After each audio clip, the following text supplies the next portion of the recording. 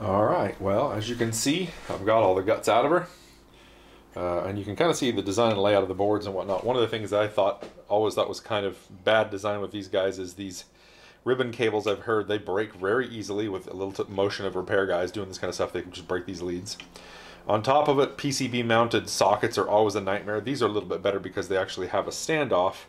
And I did a little mod where I put a 1 ohm resistor between the ground and the output so that I could actually bias these easier, and I modded it with a small bias pot, but everything else is pretty much stock other than my replaced caps to do the filter job. Oh, actually another known problem was that the input jacks on these are these similar types, like these plastic ones, they break all the time, and mine broke one of them. The other one was okay, so I ended up just basically resoldering in some real jacks and just doing the wires directly to the board. So, but ultimately this could just be drop-in replaced to anyone's machine that they wanted it to, I guess. So if somebody's got a board that's gotten fried somehow and they have an amp that's still working, by all means I might sell that to somebody, so I'll think about holding on to that. But ultimately I did find out one problem. This board was designed, I called it, my thing is called Blues Deluxe, but I don't know if that's readable, but this is actually for Hot Rod Deluxes. And I found out pretty quickly that these standoffs don't match up at all with this one. So when I lined up this first one that's over here on the edge, I was not seeing the other ones, and I had to kind of slide back and forward a little bit to realize that the next one is, off quite a bit and it sticks out. So basically these do not line up. You can kind of see if I go this way probably. Let me make sure that's in frame. No, I need to kind of tilt up just a moment. Refocus.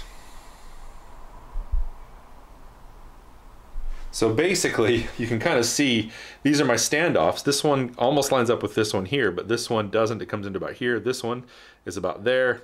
This one is here. There's not one here. So I'm going to probably end up needing to basically pull off my standoffs and tie them into some of these. Now, ultimately, it doesn't probably matter a lot. I could possibly put the 4 corner ones in, and then just put 1 or 2 in the middle to give it a little bit of middle support as well. But we'll sort that out at that point. That's pretty easy to do. I just have to set the board down where I want it to lay on the board, mark a few holes, and drill them, and then we'll be good to go. So for the wires, I've got those all pulled out. We've got. Let me show you. These are obviously the output transformer. So I have red is the one that goes to high voltage, and then brown and blue are my 2 output transformer leads. On the other side, these hook up to this jack right here. And there's a green and a black, although there was another one I need to research. It's a green with a yellow stripe that went to the board, and I'm not sure what that comes from for the output transformer, so I'll have to look that up. But then we have, that could have been part of the negative feedback, I don't know, but we'll see. I have 2 black wires here are the choke. The 2 green wires right here are my heaters. And the 2 red wires are my high voltage. And the 2 black wires, oh, I said choke.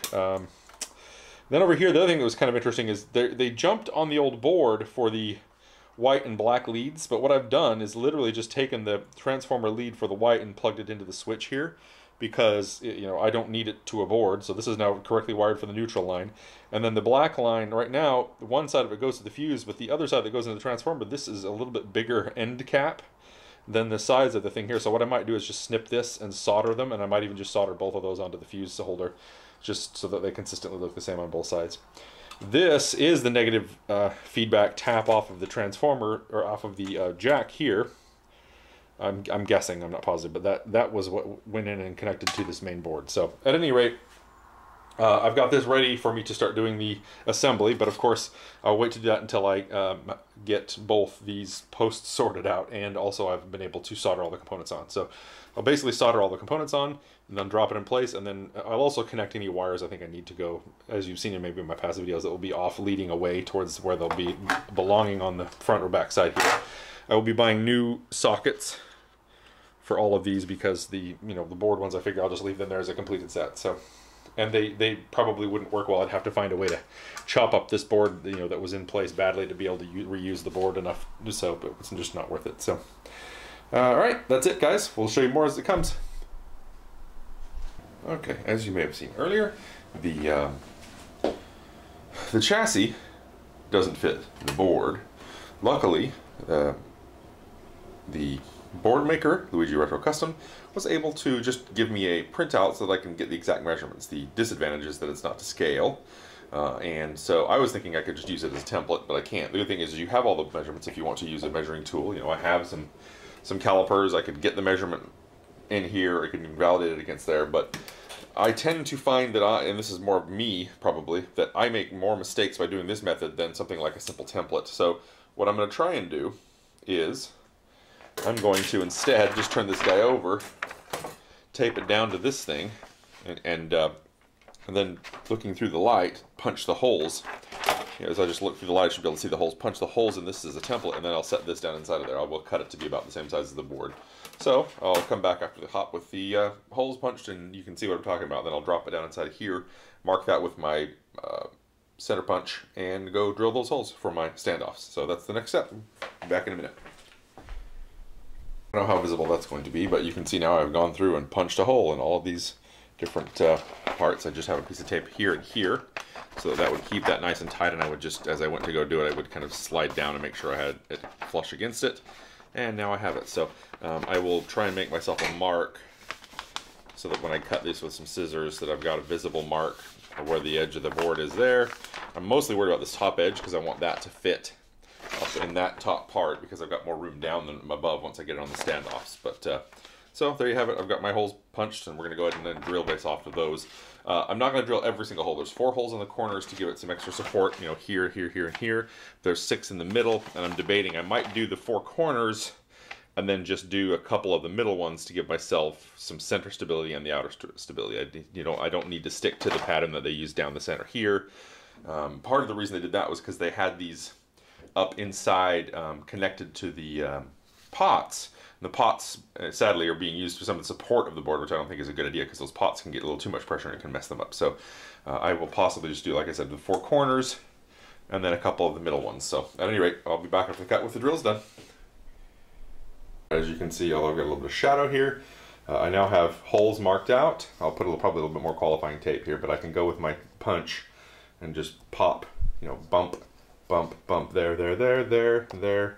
anywhere I want to. Again, like I said, I'll probably just do these 2 and then the 4 corner ones, but I've got now the template laid in place, taped into place exactly where I want it. I did do some very careful tearing of the paper here, just kidding.